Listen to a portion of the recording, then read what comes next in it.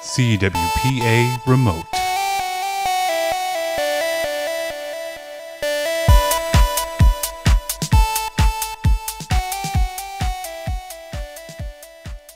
Hi, I'm Ed Hawes, Director of Communications for the Collegiate Water Polo Association. And joining me today is probably the most famous person we've had on this series, Matt Chan, winner of Season 2 of the Titan Games on NBC and Western Illinois University Water Polo alum. So great to have you with us today. Well, great to be on the show. I appreciate you. So tell me a little bit about how'd you get into water polo and Western Illinois, and then, obviously how you progressed into the Titan Games and everything else. Yeah, so I went to Western Illinois from, I guess it would be 1997 to 2001, and I swam growing up. We didn't have a water polo team at the high school that I went to, so it was kind of like a rest day activity that we did sometimes on Sundays and stuff like that. So when I got the opportunity to actually play at Western through the CWPA, we had a club team, really jumped all over it. I didn't really want to swim competitively anymore. Mm-hmm. And this was a great outlet to, use the capacity of swimming that I had from basically the age of 5 until I graduated from high school. When the time came to start playing, I didn't know how to play competitively. So it was a learning experience for me. And once I, learned kind of the basic structure of how you play water polo, it was just a blast. And I had fun with it for all 4 years that I was there. Well, you had more than fun. You won 2 Great Plains Division titles, and your senior year, you were second team all conference in the Great Plains. So I think you kind of went beyond just having fun with it. You guys are having success as well. Obviously, you wrap up your time at Western Illinois.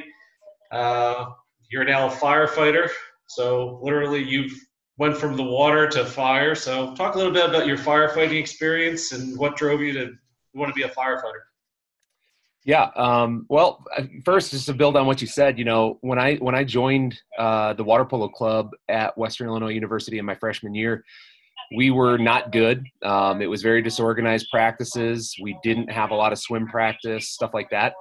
But we recognized that, where we had areas for improvement. And I learned a lot from those years, from freshman year to my senior year, where, not only did our team get better, we got a better recruiting process for students that were, that had backgrounds in water polo, but also everything from organizing the club, budgeting for the club, fundraising for the club, and, even travel accommodations for the team.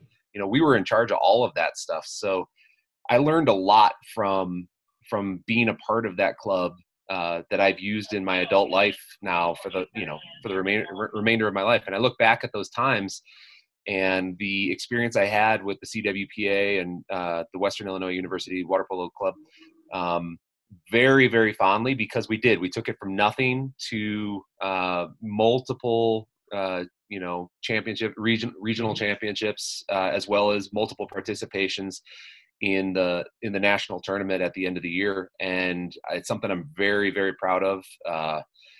And I look back at it super fondly with all the friends that I made and the successes we had. But as far as going to firefighting, I graduated from Western Illinois University with an IT degree. And at that time it was 2001, and the tech industry kind of took a hit, and I couldn't get a job. So I ended up going to Winter Park Resort, and working as just cooking pizzas for a while and being a ski bum. And I was introduced to firefighting at a volunteer fire department up there. And I decided that was the route I was going to go for my career. And it's been, 15 years of my life now. And I absolutely love every minute of being on duty, which you hear all the noise in the background. I'm on duty right now. So I understand. I've dealt with that myself, the firefighting side of it. Obviously, firefighter, people may not know, they didn't follow the show. You had an injury in, I think, July 4th, 2014, had a bicycle injury, almost lost your leg, a couple of limb-saving surgeries. Yep. save that. So you've been challenged your entire life. Obviously, with CrossFit now, you're also in the CrossFit into the shape because you're significantly bigger than the typical water polo player. You know? Yeah. Yeah.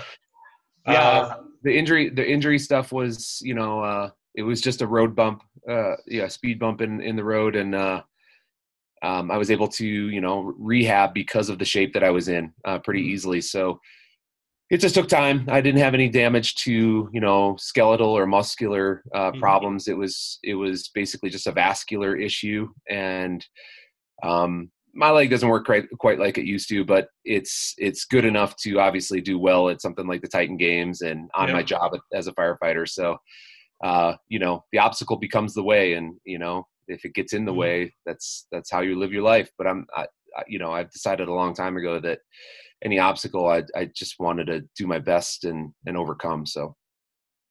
Well, I mean, a year after the injury, you're back competing in CrossFit, competing at a high level. You're winning.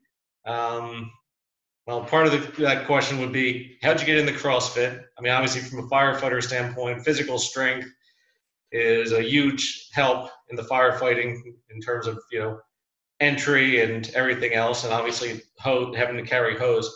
But how'd you get into CrossFit from water polo? Because it's actually something we're seeing more and more for water polo players. Once they're done their playing time, they're going into CrossFit. So. Yeah, I mean, it makes perfect sense. A lot of water polo players, swimmers, stuff like that, obviously have off seasons where dry land becomes, or cross training becomes a focus. And I wish I had known about, that style of training while I was swimming and playing water polo, because, my training was always just in the water and a little bit of weights here and there. I think it would have made me a much better player because of the nature of the training. It's just, you kind of get ready for everything in the off season. For firefighting, it's perfect because my job, I really can't plan for anything, because the minute you have a plan, the plan goes out the window. So, CrossFit's great, not only because it trains a bunch of different modalities, so whether that's weightlifting, cardio, or gymnastics where you're using just body weight exercises. They're also varied exercises in multi-planes and going overhead and pulling and, squatting and all of the above. So for my job, it's perfect because I'm prepared for just about anything that I can face. And that's why I started it. And that's why I continue to still do that style of training. It doesn't always look like right now, it doesn't look anything like competitive CrossFit at all in any way, shape, or form. But I still include functional exercises. I do it at intensity from time to time. But I also do other things like long, slow distance training. Love skiing, mountain biking, climbing. I hike, I hunt. And I think that style of training prepares you for all that stuff. But also those other elements also prepare you better for life. So, I think the key is just mixing it up. All right.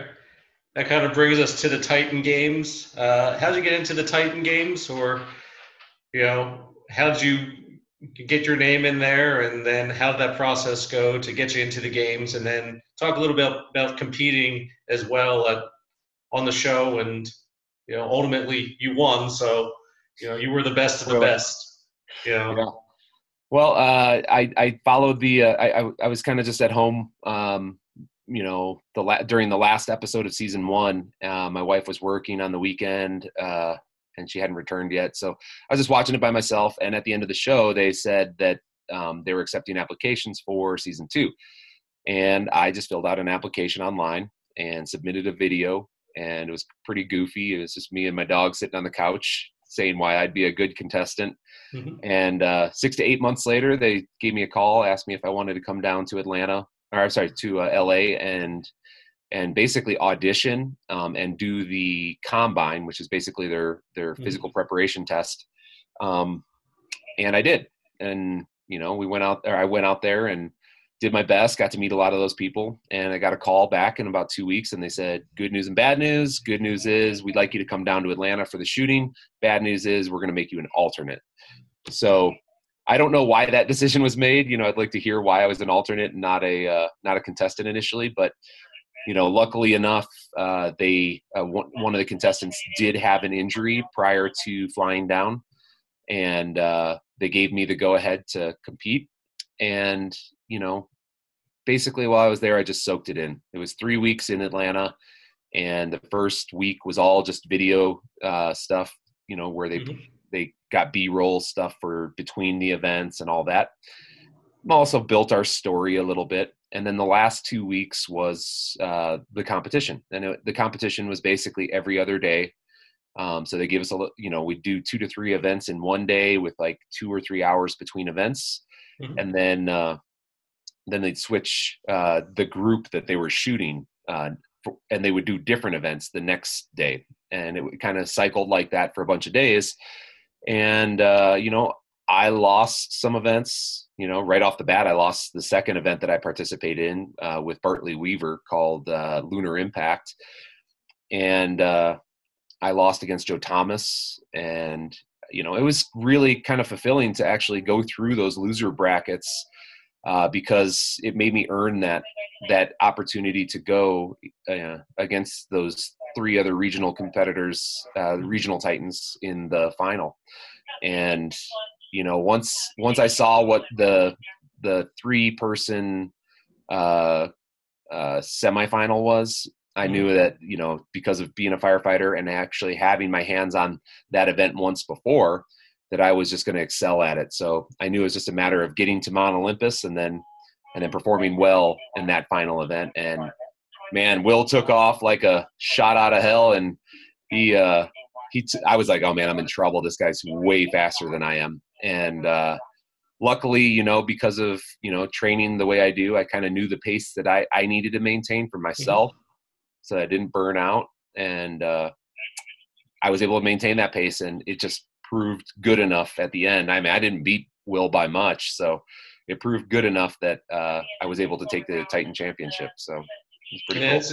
It's impressive. If people haven't watched the finale, they have to watch the finale, because he jumped out to a lead on you, and you just remained consistent, came back, and in the end, you had a pretty sizable lead there at the end to win that thing. You got a pretty good lead on him at that point, and obviously a lot of things fall into what you do for a living with firefighting, with having to break through and get everything and all that, and that was you made the league proud, if nothing else. If you made the league very proud for what you did, and prove what a water polo player can do outside of the water as well as both inside of it.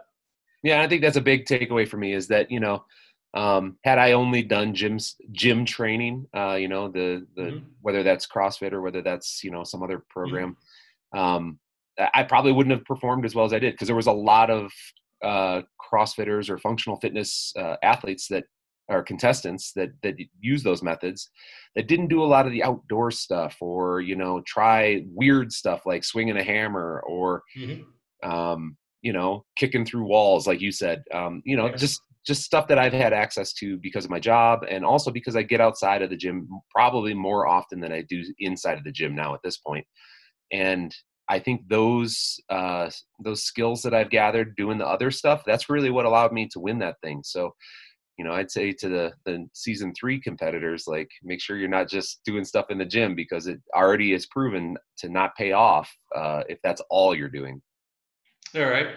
We'll end it there. I thank you for doing this for us. Congratulations on the win. Congratulations on your service as a firefighter, and especially congratulations on being a great representative, not only of the sport of water polo, but just a great representative of physical fitness and, being a great guy to boot. So thank you very much. Thank you so much. I appreciate your time.